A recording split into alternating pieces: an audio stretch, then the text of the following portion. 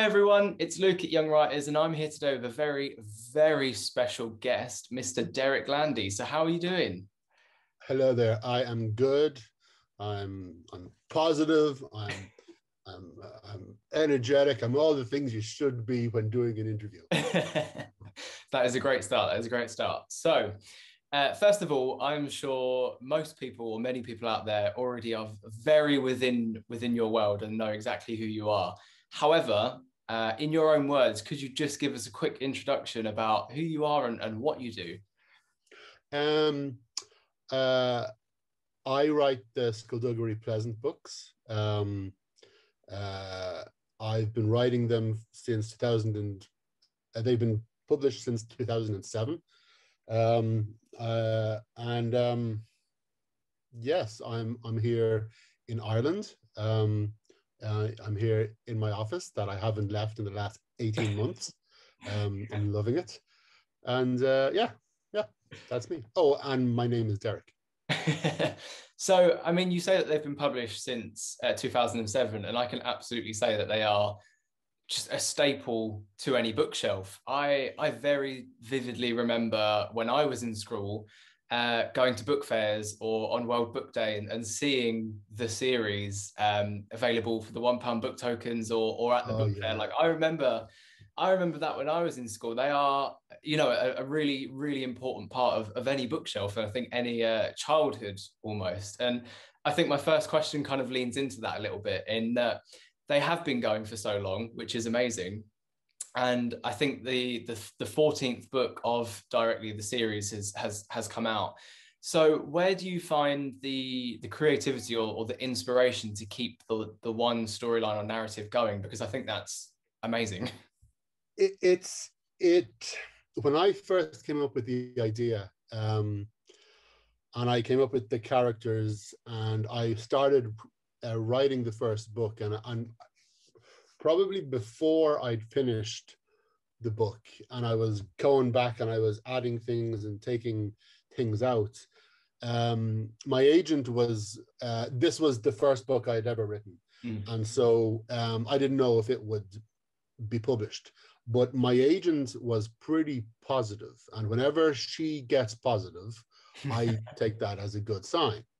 So I started to imagine that maybe this would get published. And so if and when it did, I would need a plan. Mm. So before I'd even really finished the first official draft of the Skulduggery Pleasant, I started thinking about the next book, and the series overall. And so what I realized was that this would probably be the best character I'd ever create. And so I owed it to him, and I owed it to myself to pack these books full of the best ideas that I'd had up until that point. So every idea I'd had for a screenplay or a short story or a book or a comic was jammed into this series. So when I met with my publishers and they said, we really love this book, we want to publish it, do you have any idea for a sequel? And I said, well, I have an idea for a series. And they said, how many books in the series? And I said, 9. And they just went, yay. And for years, it was a 9-book series until book, I think 6 or 7, 6 probably, when I realized it wasn't going to end when I had said it was going to end. The stories were still generating enough momentum to keep me going past book 9. So book 9 came out, and I didn't tell anyone that it would continue. So I finished up most of the storylines, and it ended. And then 2 years later, I came back with book 10. And the reason it's gone on like this is because at the very beginning, before the first book was published, I planned it all out. And it's a tricky thing to plan a series because you change as a writer and you change your mind, and things that you want the character to do in book 6, by the time you get to write book 6, the character has changed so much that they would never do that. So you have to alter and flow. But essentially, I've been following that original plan. And so, yeah, that is why I'm able to write so many books, because from the very beginning, it was always one big story as opposed to one story with lots of sequels. I think it speaks a lot to, I mean, your writing, quite honestly. You know, I think sometimes books can almost die down after 2 because the story runs its course or something. But the fact that you've been able to continue this so, I mean, engagingly is, I mean, it says a lot about the story itself. I mean, I can't think off the top of my head of any other thing like it. And I think that's where you hit kind of the nail on the head. And then that takes us now forward to the Grimoire. I hope I'm saying that right and doing it justice, which is a self-dubbed Paraquel. And instead of me trying to explain what's going on, I'm going to let you give us a little bit on the next installment. Basically, I got to whatever teen, and both my girlfriend and my mother came to me with the same issue. It's like, we don't have time to reread the books again and again, like some of the readers do. We don't have time to go over the series and remind ourselves who each character is or what this plot line where it came from. So please do a guide. And originally the guide was going to be included at the back of one of the books, just a very short, like a paragraph for each book, explaining, you know, the plot to remind readers. But I tried my best to do that, and it wouldn't work. And so the idea came to do a guide, like a proper guide to the series with a synopsis from each book.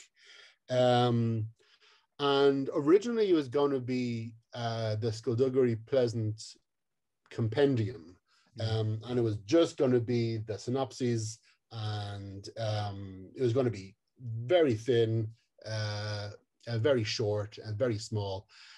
And I got to the point where we were talking about it so much that it struck me that, okay, if I'm going to do this, I don't want, because the Skulduggery readers out there, I adore them. They are wonderful, but they're also very odd people.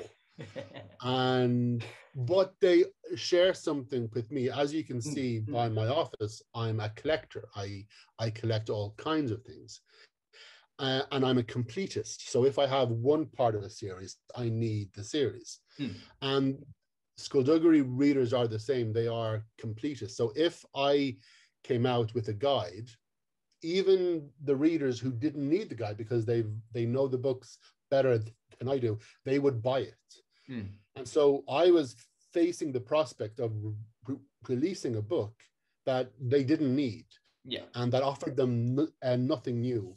And they were going to spend the price of a regular book on this tiny little guide, and there was nothing I could do to offer them anything of value. So I said, right, I'm not going to do that. And so the compendium became the grimoire.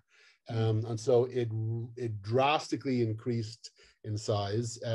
It does have a synopsis of each book and of each short story. But there are also, I decided, wouldn't it be fun if each synopsis took the form of an official report that the characters give the people in charge. And so each time you would have a physical report, and the characters themselves could look back on it and comment on the things that they had done and said. And so it would be a kind of a live commentary going all the way through it. And then I threw in 2 new stories that kind of weaved in and around, and loads of artwork and a comic strip. And I just decided to have fun. And because I knew the readers would be buying it anyway. So I wanted to make it worth their while. That's it. I think, again, off the top of my head, I honestly can't think of another book that's even remotely like it. It's something that's kind of one of a kind, truly. Like I've never stumbled across something that's similar to this. And the thing that I love about it is that not only do the series transcend a generation or years or whatever, you know, if you started reading them when you was 10 in 2007 and the next one comes out next year, you're in a totally different place. And this book really does try and culminate that. And I think it's fantastic, it's interesting, and it gives everyone something out of it. And I believe the purpose, correct me if I'm wrong, is so that the final book is coming out next year. So the idea is, even if you've never read any of the Skullduggery books, you can give this one a read, you know, really feel the entire series, and then before it comes to an end next year, you're still kind of clued up without having to read 14 books. And it's something truly special. It's I mean, like, obviously for me, the problem is, well, I want people to read the books. I don't want them to read the synopsis. But even the people who haven't read the books, you know, they pick up the grimoire and they read the, now, fair enough, it's all spoiled because it's a synopsis of the book. But in theory, hopefully, they will find the story intriguing enough and find the characters who you see snippets of intriguing enough to go back and actually get the book and read the book. That would be ideal. But it, as you said, it's a weird thing to do. I completely understand that. It's a very weird thing to do. Here's a guide to my series that you could literally read instead of my series, which is odd. But you know, the Skulduggery, as I said, the Skulduggery readers are a bunch of oddballs, and so I think I thought this kind of thing would appeal to them. So, and they've been so good to me and so good to the series and the characters with their enthusiasm and their passion that at this point in my career as a writer, really all I care about is giving them as much as I can. So that's, and you're almost writing your own rules as you go along, to be honest. Like, as I say, that there are no other series that I know of that are like this. And so when it comes to writing a Paraquel, why not? Because, you know, it's never happened before, and that doesn't mean that it's wrong, and weird isn't negative, and all of these things come together that you can kind of do what you want, honestly. And the fans are there and they love it. It's so freeing, because every time my publishers think they have the readers like boxed away and okay, we understand them now, they'll do something different. You know, they'll surprise for reasons we don't understand. For whatever reason, the sales of my books this year are up on last year. For no, you know, there was no big promotion, it was just a regular year, but suddenly they shot up. And last year were very good sales. But this year it's and we don't understand them. We you know, they try to have their categories, and they try to, you know, have their polls, and these consistently cannot understand the Skulduggery readers because they are undefinable. They're also completely different. and yet alike in so many ways. But you know, that's people. I think if you're 14, 15, 16 books into a series and you've still not quite figured it out, then that's probably the very beauty of it. That's probably the Yes. point. And I think that's very much what this book actually goes on, is that very angle. And I think that's I think it's just it's a beautiful angle. It's a really wonderful thing, and it's just new and refreshing and something totally different that, you know, who knows if they like it or not, because Yeah, what's there to compare it to.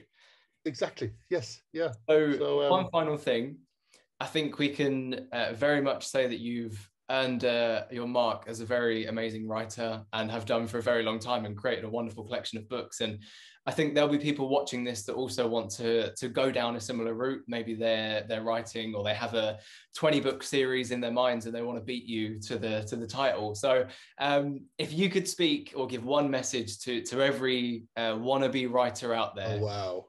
That is quite the deep one. It's quite a deep one, but what, or one piece of advice to simplify it, but what would you go for? Okay, these are always really interesting questions, because you try to distill everything down to the core. And I've got, as you can imagine, plenty of advice. But the thing that the one piece of advice that I always give, in addition to whatever else I say, is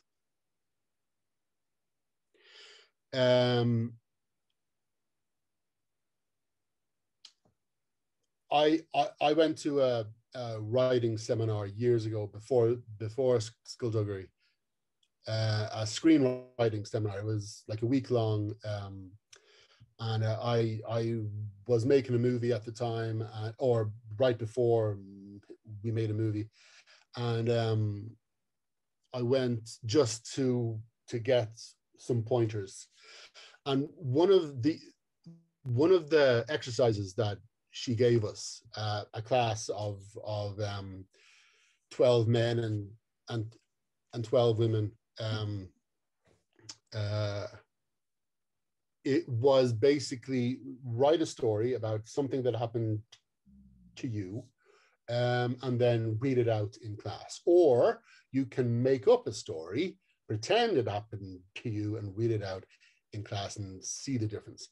And I can't remember what the point of the lesson was, but I didn't know what to do. So I wrote the story of when I was about 17, finding my poor dog who had been knocked down on the road.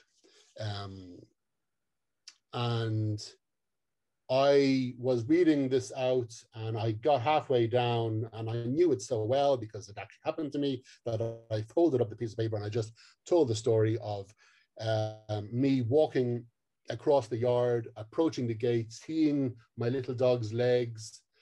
And as I was telling this story, I was reliving it in my head.